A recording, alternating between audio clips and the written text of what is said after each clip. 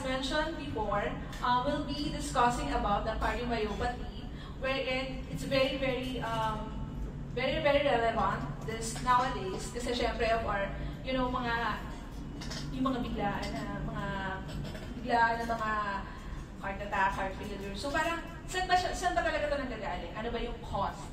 And ano ba yung magiging treatment nito on, how to prevent this kind of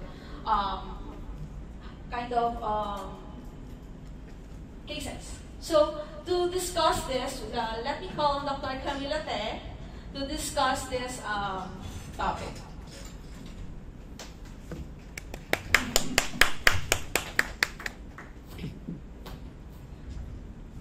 So, thank you and good morning. We're very happy that you decided to come to Manila Med. No? We, as cardiologists, usually people see us when they're at the end of life already. No? They already have heart problems, heart failure. So what we want to try to do this morning is maybe talk about some of the not so common cardiomyopathies, no?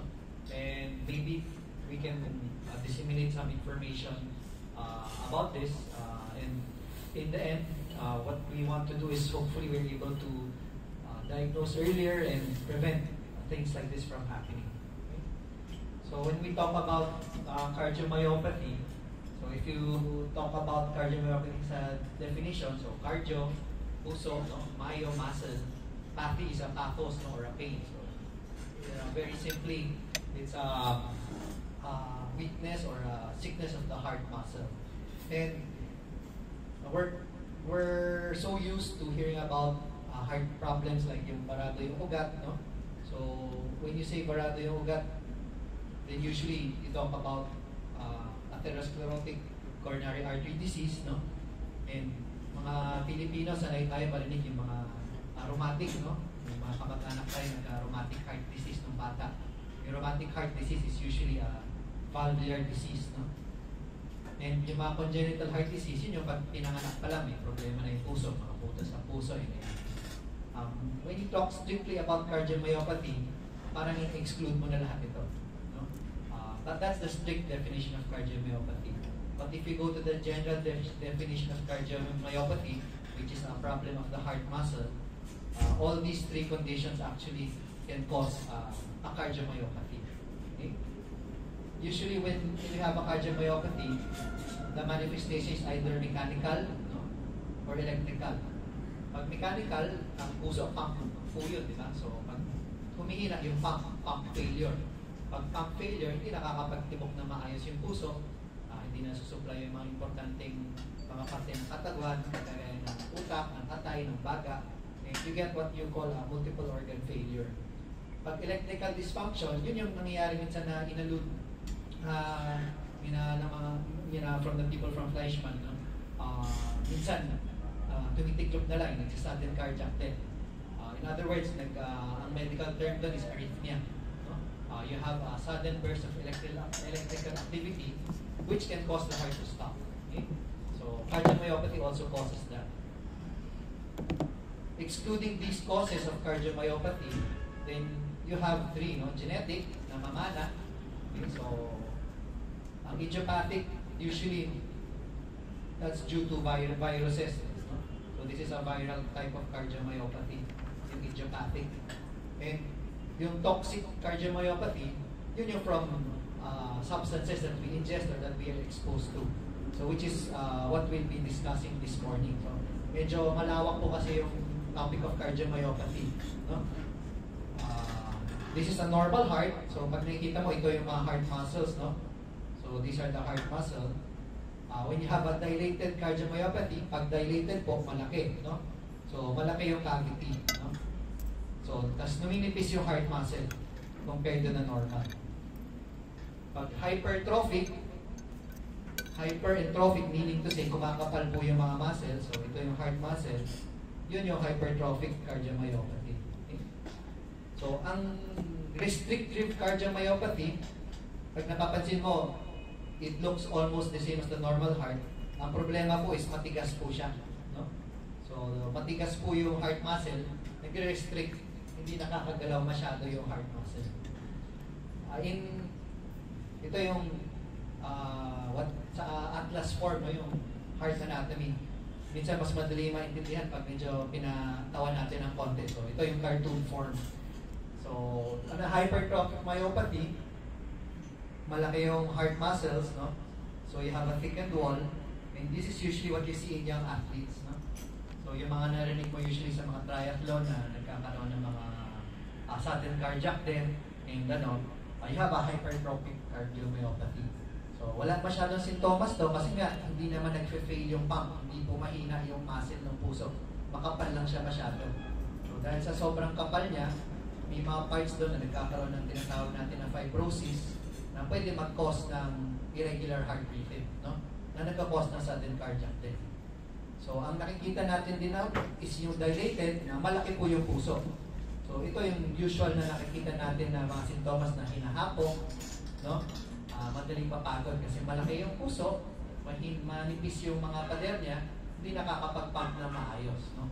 So yun yung nakikita mo na manas yung paa kasi nga nagpa-backflow yung blood, no? Hindi na nakakapag-pump na maayos. And sometimes pag isa baga, napupuno ng tubig yung baga dahil hindi siya nakakapag-pump.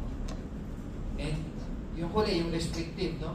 So maliit lang siya, pero matigas yung walls or yung sinasabi nating rigid, no? So just imagine, instead of your heart being a soft muscle, it's like a very hard nut, no? So para siyang walnut, di ba? Or sabihin natin dilata, para siyang dilata. Yung dilata, kung ano yung laman niya, yun lang, kasi hindi naman nakakagalaw yung dilata. So parang gano'n yung puso mo. Very tough and very hard, so wala masyadong cardiac output or wala masyadong nailalabas na fluid or supply sa katawan. The most common symptoms of so medyo malito from your point of view. So although the problem is the heart, the problem is the pump, you see that the symptoms include lungs, no? So you have shortness of breath. Okay, so hinihingal, so sa baga. Then you can also have especially chest pain, no? So yun naman yung classic pag sa puso, no? So chest pain. And you can have swelling, so yung heart nasa gitna. Pag pumalya yung puso, syempre, you will have fluid accumulation first, starting from the feet, no? And then going up, so to the tummy, no? So you can have what you call edema, no? So swelling of the legs, and swelling of the abdomen, So yun ang common features of heart cardiomyopathy. So to sum it up, you have DOB, so difficulty of breathing. You have signs of fluid overload, which you call congestion. So, yan yung mga terms that we use to describe the heart failure. Okay? For today, we talk about drug-induced cardiomyopathy. So, medyo madami tayong causes of cardiomyopathy. Sabi natin yung dilated or idiopathic, usually caused by mga viral infection. Then you have yung mga namamana or genetic. Siguro what we can do a lot about are those we have control over, no? Sometimes we have no control kasi if we are exposed to viruses or if we are inherit certain genes which lead to cardiomyopathy. What we can do a lot about is what we are exposed to, no? And if you look at how many substances cause cardiomyopathy, medyo madami. Probably the most used in our country, and I'm sure me personally, I've also partaken of is hindi naman cocaine or methamphetamine. It's really alcohol or ethanol. So, most of our data actually is based on North American data or US data. So you'll see later that most of our scientific data is based on cocaine-induced cardiomyopathy, since yun yung number 1 drug in the States. In our country, in Asia, it's usually shabu or methamphetamine, no? And you can see na even energy drinks, no? There are also some causes of cardiomyopathy and environmental exposures. Okay? So when you talk about the ethanol-induced cardiomyopathy, so what are the causes ba? Is it secondary? Is it So first of all, just taking alcohol, you have a direct toxic effect already. And aside from the effect of alcohol on your heart, syempre dumadaan yung alcohol sa atay, may mga toxic metabolites pa yan, nakaprocess pa ng body, which also affect negatively on the heart. And Usually, di ba, pag umiinom tayo, lagi tayong ihi ng ihi. No? So, you get a lot of electrolyte abnormalities, diba? Kasi you lose it sa ihi. And sometimes, you get nutritional deficiencies, no? Marami tayo, may sikmura tayo after we drink. So, yung absorption natin of what we need na normal daily nutrition is also affected by heavy alcohol intake. And may mga toxic additives din, so we cannot deny the fact na usually may mga other mga excipients in the alcohol which can also affect the heart. So the WHO has actually tabulated data of alcohol intake in the Philippines. No? This is until 2010. If you look at, this is beer, no? So beer, most of us are beer drinkers. Most of us drink gin, no? 73% spirits yan, so mostly gin. So 27% yung beer. Less than 1% yung mga other types of alcohol, so usually mga wine. So this is all in 2010.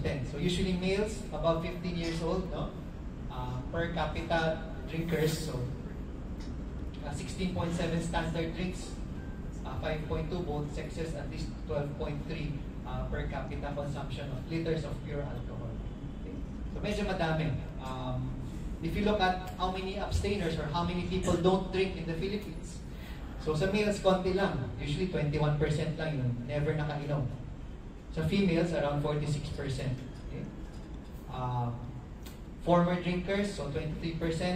For females, 20%. So, if you look at that, parang most of the population actually drink. No? Does that mean that we are all at risk for cardiomyopathy? So, with alcohol, it's usually dose-related. So, we'll go into that later, or the amount of alcohol that you take. Okay? If you look at the prevalence of heavy drinking, so heavy drinking is defined as 17 standard drinks per week. So, let's say in a week there's maybe 7 days. So, if you take 17 standard, more than 17 standard drinks per week, that means you're a heavy drinker already. So, baka may mga sometimes na one episode na wawalwal kayo, you can take more than that. In heavy drinkers, usually it's around 3.5% in males and 0.3% in females. So, meron pa din. The amount is important because usually what we see is that the effects of alcohol are dose-dependent. So, pag mas maraming iniinom, mas masama yung ano. If you take more than 2 drinks per day, you increase your blood pressure. You have some good effects, no? Good cholesterol increases, but you have a predominance of the bad effects, no? Your blood becomes more malapot, no? Your coagulability goes down, so mas malanaw yung dugo, but you increase your inflammation. And if you look at this is congestive heart failure. So you have more incidence of congestive heart failure or cardiomyopathy with heavier alcohol intake. Okay? And you also increase your risk for atrial fibrillation or arrhythmias, mga irregular heartbeats, and stroke. Okay? And sudden cardiac death also. So people used to say that if you take in 1 or 2 glasses per day, that's good for the heart. So right now, some of the later data is starting to tell us that even small amounts of alcohol can be bad. No? But the recommendation still is moderate drinking is allowed. Okay, so we'll go more into that later.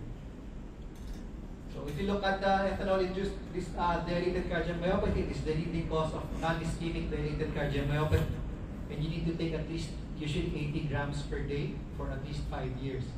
So that's around 1 liter of wine per day, or 8 standard beers, or 1/2 pint of hard liquor per day. So hard drinkers talaga. So if you're a hard drinker, then you're at risk for ethanol or alcohol-induced cardiomyopathy. The good thing about this, it improves with alcohol cessation. If you stop your alcohol drinking, then you reverse the effects. You also have the concept of holiday heart. No? We talked about increase in arrhythmia or yung mga irregular heartbeats. No? Binge drinking, usually pag Pasko, pag Fiesta, daming iniinom. And what happens if you get all of this increased activity, you get your direct effects, so ihi ka ng ihi. And what that causes is, as long as you increase your alcohol consumption, you increase the risk of atrial fibrillation. So atrial fibrillation, that's your irregular heartbeat. No? And that's a risk factor for stroke. So you can get a stroke from atrial fibrillation. So all of these effects are effects of alcohol. You have effects on the cell. Autonomic effects are effects on the vasculature, or how the body handles electrical signals in the body, and you cause electrophysiological effects. So that's well studied. Another well studied substance is your cocaine. So because this is again the number one drug used in the US, most of our data is still on cocaine-induced cardiomyopathy. And what cocaine does is alter sympathetic tone, di ba? Pampa-hyper. So when you say you increase sympathetic tone, parang hyper na hyper ka, so your heart is overexcited or overexcited. And that causes a lot of bad effects, no? So you have arrhythmias, which are irregular heartbeats, no? You can get MI, which is a heart attack. And what we're talking about today is the cardiomyopathy. Okay? So other effects, not only on the heart, but they also have effects on the blood vessels. So you can have hypertension, no? Spasm. Atherosclerosis is pagbabara ng ugat dun sa puso. So cocaine accelerates this process. And coronary artery disease, so like sa spasm. So parang hyperreactive lahat. Not only the heart muscle, but also the blood vessels. And this leads to cocaine-induced cardiomyopathy. So the reason we get cardiomyopathy from cocaine is because yung hyper ka, your heart needs more energy. So your heart rate increases. No? Pag tumataas yung heart rate, yung wall ng puso mas tumitigas, tension. And lumalakas yung contractility. Pero syempre, ano lang naman yan eh. Muscle yan. Eventually, napapagod din yung puso pag masyado mong pinupush. Okay?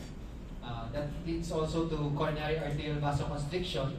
So sumisikip yung mga ugat kasi nga hyperreactive. And it also causes enhanced platelet aggregation. So mas mataas yung risk na magpara yung ugat dahil mas malapot yung tugo. So usually, cocaine-induced cardiomyopathy, you see left ventricular hypertrophy, which is enlargement of the heart. You see both systolic and diastolic dysfunction. Ang puso kasi dalawang movement. Systolic, pag nagpa-pump. Diastolic, pag nag-relax. So pag-pump, mahina na.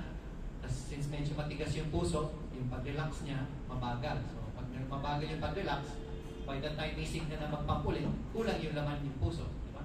So if you have both a systolic and diastolic function, both the effort of the heart to push out blood and the capacity of the heart, kumbaga kung dapat 1 liter ang laman niya, 600 cc pa lang ang laman, tsaka siya nagpa-pump. So pwede talaga mag-cause ng heart failure symptoms. No? Long-term effects is fibrosis, no? Tumitigas yung heart muscle, and like with alcohol-induced cardiomyopathy, arrhythmias, no? Irregular heartbeats. Aortic dissection is usually pag napupunit yung aorta. So the aorta is the largest blood vessel in the body, and what cocaine does, kasi nga mataas yung heart rate, it exerts effects on the blood vessels. Dahil sa sobrang lakas ng pag-pump ng heart and nung pag-stretch ng blood vessel, napupunit siya. So usually pag nag-dissect yung aorta, that's another reason for sudden death. In our country, most of the drugs is usually shabu or amphetamine-induced cardiomyopathy. And very similar to cocaine, since these are both sympathomimetic agents or what we call uppers. So nagpapa-hyper din kasi ang shabu, ang methamphetamine. And you get hypertension, premature CAD, so which is coronary artery disease. Similar to cocaine, also MI, acute coronary syndrome, aortic dissection, and arrhythmias. Again, similar also to cocaine and alcohol, your cardiomyopathy from amphetamine-induced, if it's amphetamine-induced, is reversible. So the first thing, we always need to stop the offending agent. If you stop taking shabu, you have a good chance of recovery, unless there's already fibrosis or there's already permanent damage to the blood vessels. So that can happen. This is a picture of a transient effect of your cardiomyopathy or apical ballooning. No? So this is how a normal heart muscle should look like. If you take sympathomimetic agent like cocaine or shabu, what happens is you get an apical ballooning syndrome. So hindi masyado nagpapump yung part dito sa puso. Ang gumagalaw lang, yung mga muscle dito sa base ng heart. Okay? So, what means is that instead of you're pushing all of that blood out, you're only pushing the blood here out. No? So, you get, again, symptoms of heart failure. One of the other things that we've been seeing also in a while is dietary supplements. So, these also cause cardiomyopathy. Usually, it's ephedra, no? Which is the offending agent. So, again, it's another sympathomimetic agent. It's a common ingredient in dietary supplements and even in energy drink. And it also increases the heart rate, blood pressure, and peripheral resistance. So, you're increasing the blood pressure, and you're increasing the workload of the heart. So, which again, usually can cause your cardiomyopathy. Okay. So, energy drinks, aside from having ephedra, also usually have a very high caffeine content. And if you're a caffeine naive individual, so you don't usually take caffeine, you can be very sensitive to the effects of caffeine, meaning you get tachycardia, you get a lot of the effects that you don't want to get from caffeine, high blood pressure and arrhythmias. And if you mix this with alcohol or other substances, so may mga nakikita din tayo yung mga energy drinks, no? Sometimes they put an energy drink in a beer, yung parang yung monk style na di ba? That's bad, no? Before, iba nilalagay yung mga extra juice, nilalagay sa San Mig Light or sa San Mig. So, hindi ko alam kung ginagawa pa din ngayon yun. Pero we have experiences with that. And you get both the bad effects of the caffeine and the alcohol. So, worldwide, how big of a problem is it? So, medyo maliit lang. This is data from the WHO. So, this is all cardiac problems. Okay, so the color that we want to look at will be the orange one. So this is cardiomyopathy. So this is Southeast Asia. So this is us. So if you look at it, ang laki ng burden ng ibang diseases, peripheral artery. Cardiomyopathy, hindi masyadong kita siguro sa area. It's this line here. Okay? So medyo maliit pa in the broad burden of other cardiovascular disease, like cardiovascular diseases from blood pressure and such. No? But if you think about it, if this is a drug-induced cardiomyopathy, what's sad about it is it's reversible naman. But if you don't take the offending agent, you won't get it. Okay? Looking specifically at US data, cardiomyopathy itself, so if you look at here, substance abuse accounts for around 4.57% of their cases. Okay? So that's their data. Philippine data, actually a bit lacking, so we don't have that big amount of data. Siguro around mga 2 years ago, so this was in 2016, so 3 years ago, the study was done among the ASEAN region, ASEAN integration. And if you look at the prevalence of heart failure in the Philippines, that's around 1 to 2% of our population. And if you look at cardiomyopathy, yung non-ischemic, that's around 11%. So still a big chunk. No? So a lot of our patients, if we're able to prevent this cardiomyopathy, then we save a lot of lives, we save a lot of patients. This is also in comparing with other regions, both in Asia and Europe. So if you look at our data, prevalence of heart failure is around 1 to 2%, pretty comparable to other more developed countries. No? Okay. So how do we treat it? So of course, you stop the toxin. But unfortunately, di ba, we've seen the data. Maliit lang, 5%, 20% of 1%. So unlike other diseases, like pag yung mga barado yung ugat, medyo madami yan. So alam na natin how to treat them very well. Cases like this now, which are few, no? We know what causes it, but the exact mechanism effect we do not know. So how we reverse it, we still are not sure. But what we do is whatever we give for heart failure in general, kasi ang heart failure pwede naman mag-cause ng sa baratong ugat, sa diabetes, no, other causes. We still give the same drugs to patients with substance-induced cardiomyopathy, and they do better. So cardiac metabolites have also shown to play a role in terms of non-ischemic cardiomyopathy. So these are your coenzyme Q10, or your CoQ10, your L-carnitine, but very large studies, no, your scientific data, hindi pa established. No? But since it doesn't do any harm, we still give it. So, while we're here, we're discussing this actually more of we want you guys to be aware kasi the problem is one, sometimes we do not recognize heart failure, the cause, no? Kasi we have no data, we have no registry. What we're trying to do here in Manila Med is we're trying to set up a heart failure clinic, no? Wherein we have patients who have heart failure come to our outpatient and we get their data, and aside from guiding them on how to treat, we also record them. What type of heart failure they have, is it cardiomyopathy, etc., etc.